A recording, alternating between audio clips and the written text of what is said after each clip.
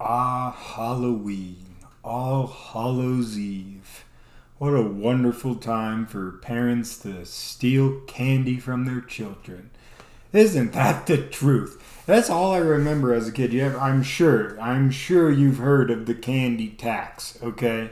It's where, your parents come along to make sure there's no bad candy in there. Now, of course, the parents tell you it's because, you know, people can do weird stuff to the candy. Don't know why people would alternate candy, but apparently people do. So my parents used to tell me, we have to check your candy so that it's all good, and then we'll give it back to you. But every time I got my candy back, it was already like 20 to 30% less. As a kid, I didn't know percentage, but I just knew it was a lot less than what I gave them, that's for sure. So over the years, I thought, is this some sort of trick? I don't think anyone's doing anything to the candy but you guys, which is eating my candy, right? And then, you get a little older and you start hearing news articles of people actually doing things to the candy. Like, what? Don't be doing things, okay? If you're going to hand out candy to children, make sure it's okay. But yeah, the candy tax, that's a terrible tax that to just take candy. But I get it. Because also, the parents have to walk these kids from door to door and they're, okay, you go, and then, hey. Probably gets old. I get it. So you take candy tax. Plus, it's not like the parents can go up to the door and say, hey, trick or treat, I want some candy too. Because, you see me, you don't have to walk around from house to house. It looks like you're comfortable in your house. That's what I want to be doing. But I'm out here with these guys and walking from house to house. So give me some candy. I don't think that works. The time, though, what's really the best time for Halloween, I think, when you're a kid, is those first few years you get to go out on your own, or like with your friends, or, whoever you're going to go out with. It's just not the parents trying to avoid that candy tax. However, little do you know, I guess they live at the same house you do. So when you show up and they go candy tax, you go, whoa, whoa, whoa, you didn't come out and put all the hard work into all right, here's 20, 30%.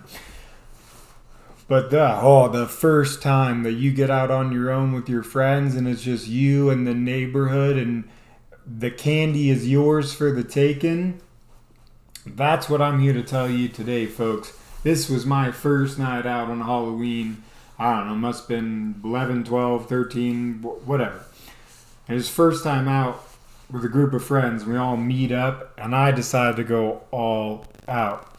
When you're out, when you get your first freedom, you take it to the max. So I chose Robin Hood, as you do, because I wanted all the gadgets, and I wanted the hat, I wanted the bow, I wanted arrows, I wanted a knife, I wanted a thing, I had all I was all stacked. I was Robin Hood, okay?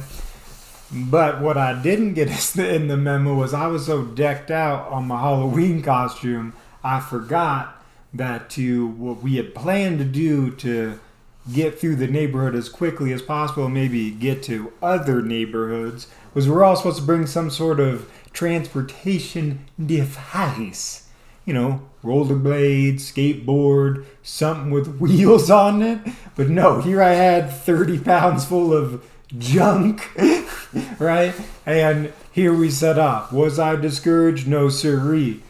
The night howls on and the kids go, and all the wheels race off into the night. Within seconds, everybody I knew was gone, and it was just me in total darkness, clunking around with a clunk, clunk, clunk, clunk, hopping in the night.